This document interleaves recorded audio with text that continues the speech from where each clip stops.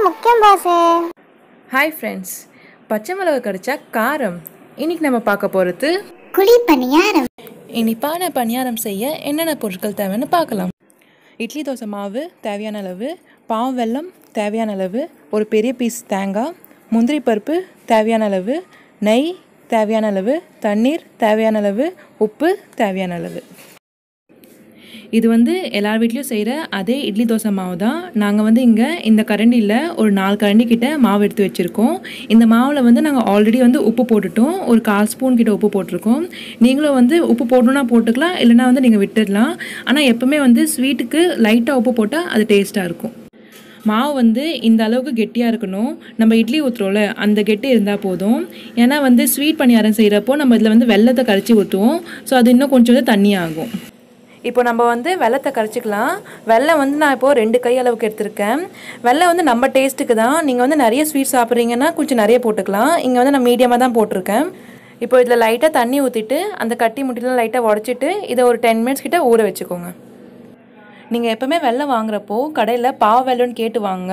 அந்த வெல்லம் கொஞ்சம் நம்மளுக்கு டேஸ்ட் நல்லாயிருக்கும். இதே வெள்ளை கலரில் ஒரு வெல்லம் இருக்கும், அந்த வெல்லத்தை வாங்காதீங்க. அது டேஸ்ட் லைட்டாக கம்மியாக இருக்கும். இப்போ நம்ம முந்திரி பருப்பு வறுத்து எடுத்துக்கலாம். அடுப்பில் கடாயை வச்சுக்கோங்க. கடாயை வச்சுட்டு ஒரு ஸ்பூன் கிட்ட நெய் ஊற்றிக்கோங்க. நெய் ஊற்றினதுக்கப்புறம் உங்களுக்கு எவ்வளோ முந்திரி பருப்பு தேவையோ அந்த அளவுக்கு முந்திரி பருப்பு போட்டுட்டு நல்லா ஃப்ரை பண்ணிவிட்டு ஒரு லைட் ப்ரௌன் ஆனவுடனே அதை எடுத்து வச்சுக்கோங்க. இந்த அளவுக்கு ஒரு தேங்காய் பீஸ் எடுத்துக்கிட்டு அதை நல்லா சீவி எடுத்துக்கோங்க. சீவி வச்சிருந்த தேங்காய் பீஸை மாவில் போட்டுடலாம். அதுக்கப்புறம் நம்ம ஊற வச்சிருந்த வெல்லத்தை இதில் ஊற்றிக்கலாம். வெல்லத்தை நீங்கள் அப்படியே ஊற்றக்கூடாது. இதை நல்லா மிக்ஸ் பண்ணிவிட்டு அந்த கட்டி முட்டியெல்லாம் போனதுக்கப்புறம் இதை வடிகட்டிட்டு ஊற்றுங்க. நீங்கள் வடிகட்டிட்டு ஊற்றினா தான் சப்போஸ் வெல்லத்தில் ஏதாச்சும் கல் மண் இருந்துச்சுன்னா அது எல்லாமே வடிகட்டுறதுல வந்துடும். தேங்காயும் வெல்லமும் போட்டதுக்கப்புறம் மாவு நல்லா மிக்ஸ் பண்ணி எடுத்துக்கோங்க. சப்போஸ் உங்களுக்கு மாவு கொஞ்சம் தண்ணியாகிடுச்சுன்னா ப்ராப்ளம் எதுவும் இல்லை. நீங்கள் கொஞ்சோண்டு இட்லி தோசை மாவு இதில் ஊற்றிக்கலாம். கேஸை மீடியம் ஃப்ளேமில் வச்சுட்டு பணியாரம் கல் வச்சுக்கோங்க. பணியாரம் கல் கொஞ்சம் சூடானதுக்கப்புறம் ஒவ்வொரு குழிலையும் ஒரு 1/2 ஸ்பூன் கிட்ட நீங்கள் நெய் ஊற்றிக்கோங்க. நம்ம இங்கே நெய் ஒரு நல்ல வாசனையும் நல்ல டேஸ்ட்டுக்காக ஊற்றிக்கிறோம். நீங்கள் வேணால் நார்மலாக சமைக்கிற எண்ணெய் ஊற்றிக்கலாம். நெய் நல்லா உருகி பபிள்ஸ் வந்ததுக்கப்புறம் நம்ம இதில் மாவு ஊற்றிக்கலாம்.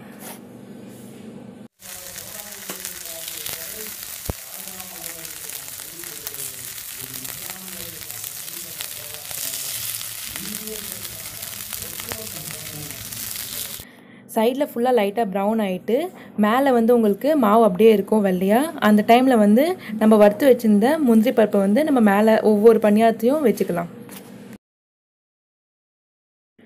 சைடில் ஃபுல்லாக டார்க்காக ப்ரௌன் ஆனதுக்கப்புறம் மேலே லைட்டாக ஒயிட்டாக மாவு இருக்கும். அந்த டைமில் நீங்கள் திருப்பி போட்டுக்கோங்க. திருப்பி போடுறப்ப கேஸை சிம்மில் வச்சுக்கோங்க. ஏன்னா சில பேருக்கு திருப்பி போட கொஞ்சம் டைம் ஆகும். அந்த டைமில் கேஸ் மீடியம் ஃப்ளேமில் இருந்துச்சுன்னா பணியாரம் தீஞ்சு போக சான்ஸ் இருக்குது. அதனால தான்.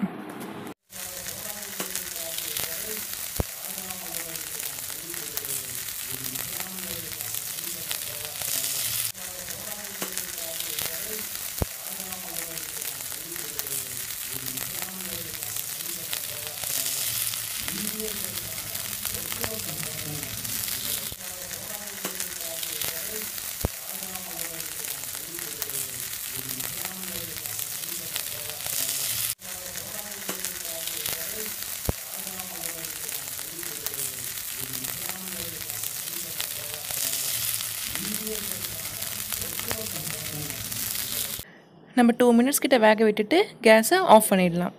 அவ்வளோதாங்க, நம்ம ஸ்வீட்டான குழிப்பணியாரம் ரெடி. இந்த பொறப்பு தான் நல்ல ருசிச்சு சாப்பிட கிடைச்சது. காரப்பணியாரம் செய்ய என்னென்ன பொருட்கள் தேவைன்னு பார்க்கலாம்.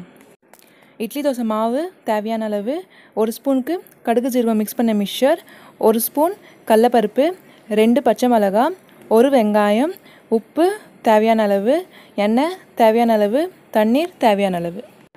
கேஸை மீடியம் ஃப்ளேமில் வச்சுட்டு கடாயை வச்சுக்கோங்க.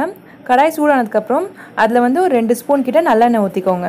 நல்லெண்ணெய் ஊற்றினதுக்கப்புறம் நம்ம 1 ஸ்பூன் கிட்ட கடுகும் ஜீரகம் மிக்ஸ் பண்ண மிக்சரை போட்டுக்கலாம். கடுகு நல்லா பொரிஞ்சு வந்ததுக்கப்புறம் நம்ம இதில் 1 ஸ்பூன் கிட்ட கடலைப்பருப்பை போட்டுக்கலாம். கடலைப்பருப்பு லைட்டாக ப்ரௌன் ஆனதுக்கப்புறம் நம்ம இதில் குட்டி குட்டியாக கட் பண்ணி வச்சுருந்த பச்சை மிளகாவை போட்டுக்கலாம். பச்சை மிளகாய் போட்டதுக்கப்புறம் நம்ம ஒரு வெங்காயத்தை வந்து குட்டி குட்டியாக கட் பண்ணி வச்சுருக்கோம், அதை போட்டுக்கலாம். அதே போல் கருவேப்பிலையை வந்து குட்டி குட்டியாக கட் பண்ணி வச்சுருக்கோம், அதையும் போட்டுக்கலாம். எல்லாத்தையும் போட்டதுக்கப்புறம் நல்லா மிக்ஸ் பண்ணிக்கோங்க. வெங்காயம் வந்து லைட்டாக ப்ரௌன் கலரில் வரணும், அது வரைக்கும் கேஸை மீடியம் ஃப்ளேமில் வச்சுட்டு வதக்கி விடுங்க. வெங்காயம் நல்லா இந்த அளவுக்கு ப்ரௌன் ஆனதுக்கப்புறம் நம்ம இது வந்து கேஸ் ஆஃப் பண்ணிக்கலாம். நம்ம கடாயில் தாளித்து வச்சுருந்த வெங்காயம் பருப்புலாம் வந்து இந்த மாவில் ஆட் பண்ணிக்கலாம். இங்கே வந்து நான் இனிப்பணியாரத்துக்கு எடுத்த அதே அளவு மாவு தான் இங்கே எடுத்திருக்கேன். இனிப்பணியாரத்தில் வந்து ஒரு 1/4 ஸ்பூன் கிட்ட தான் உப்பு போட்டேன், பட் இது காரம் பணியாரனால இதில் ஒரு 1/2 ஸ்பூன் கிட்ட உப்பு போட்டிருக்கேன். நம்ம எல்லாத்தையும் போட்டதுக்கப்புறம் மாவை வந்து நல்லா மிக்ஸ் பண்ணி வச்சுக்கலாம். மாவு வந்து இந்த அளவுக்கு கெட்டியாக இருந்தால் போதும். கேஸை மீடியம் ஃப்ளேமில் வச்சுட்டு பணியாரக்கல்லை வச்சுக்கோங்க. அதே போல் எல்லா குழிலையும் வந்து ஒரு 1/4 ஸ்பூன் கிட்ட நல்லெண்ணெய் ஊற்றிக்கோங்க.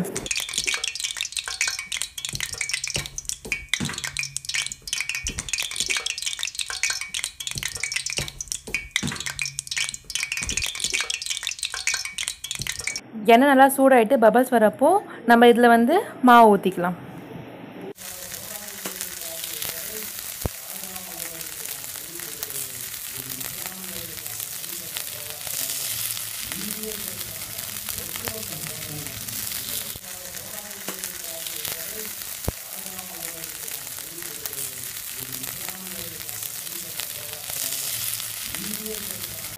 இந்த மாதிரி சைடு ஃபுல்லாக வந்து ப்ரௌன் கலரில் வந்துடும். அந்த டைமில் வந்து நீங்கள் வந்து திருப்பி போட்டுக்கலாம்.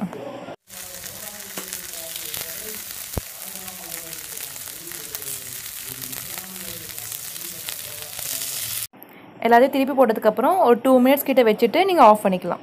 அவ்வளோதாங்க, நம்ம காரப்பனியாரம் ரெடி. இந்த பொறப்பு தான் நல்ல ருசிச்சு சாப்பிட கிடைச்சது. நடந்தாலும் நமக்கு சோறு முக்கியம் பாஸ். நன்றி.